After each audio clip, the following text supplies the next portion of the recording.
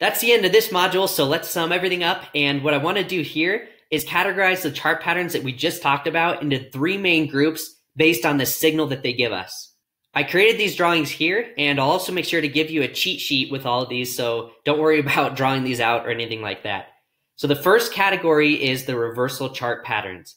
You can see in all the chart patterns here, there was a trend followed by one of these patterns, and then the market reversed or went against that trend after the pattern. So if one of these patterns forms during an uptrend, the pattern tells us the price will start to head down. And if one of these patterns forms during a downtrend, the patterns tell us the price will start to head up. These are the 6 reversal patterns. You have the head and shoulders, the inverse head and shoulders, the double top, the double bottom, and the rising wedge and the falling wedge. Remember, to trade the reversal chart patterns, we just have to place an order beyond the neckline in the direction of the new or reversal trend. Then we try to take profit about equal to the height of the formation of the pattern.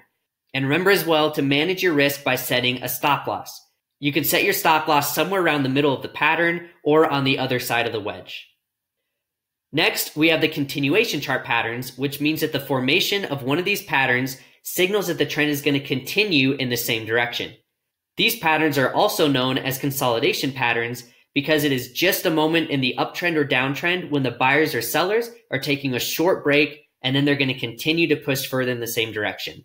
Continuation chart patterns include the wedges, rectangles, and pennants. You may have noticed that we had the falling wedge and the rising wedge patterns in the reversal chart pattern section as well, and that's because they can be reversal or continuation patterns depending on the trend on which they form. To trade continuation patterns, we just place an order above or below it in the same direction as the trend, of course. Then we place our take profit line at about the same distance as the height of the pattern for the wedges and rectangles, and for pennants, we can usually catch a little bit more profit. Then to mitigate our risk, we put our stop loss above or below the chart formation. Finally, we have the bilateral chart patterns. Bilateral chart patterns are a little trickier since they can really move in either direction. The triangle formations are all part of this category. Like we learned, to make sure we're prepared for price to either move up or down, we'll place an order on top of the formation and another order on the bottom of the formation. Once one gets triggered, we can cancel the other. So no matter which way it breaks, we're going to be in a trade.